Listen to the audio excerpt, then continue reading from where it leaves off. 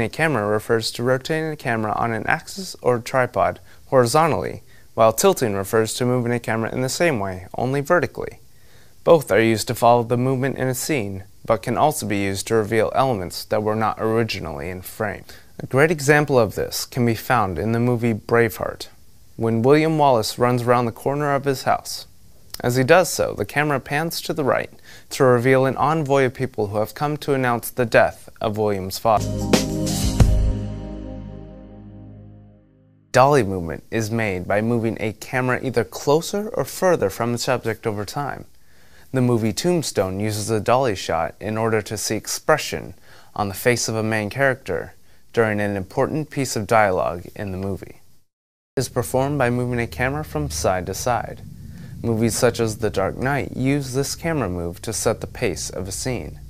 The slow dolly movement in this scene is in stark contrast to the action that just happened in the movie. Other movies such as Saving Private Ryan use this movement to follow characters as they move away from the camera and to reveal elements in the foreground that help you gain insight into the story.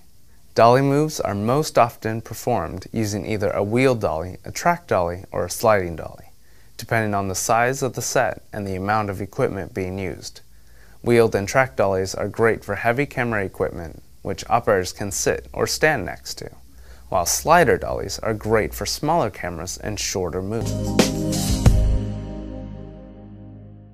Sled and vest system is the best option. A sled and vest system usually consists of a weighted camera sled for counterbalance, an elastic arm that can absorb the shock of human movement, and lastly, a vest to distribute the equipment's weight evenly over an operator's body. This shot sequence shows the kind of unique movement a sled and vest system can achieve. In the film, the camera moves smoothly past each character, giving viewers a unique insight into what each character is thinking or feeling before the tense battle is about to begin.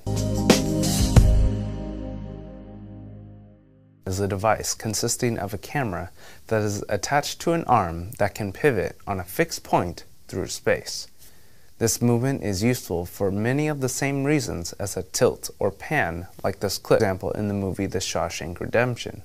A boom movement is used to represent the newfound freedom of the main character who had escaped from having been in jail for many years. Boom arms often require additional setup time, as many pieces need to be joined together for it to work, including weights at the opposite end of the boom arm to balance the camera.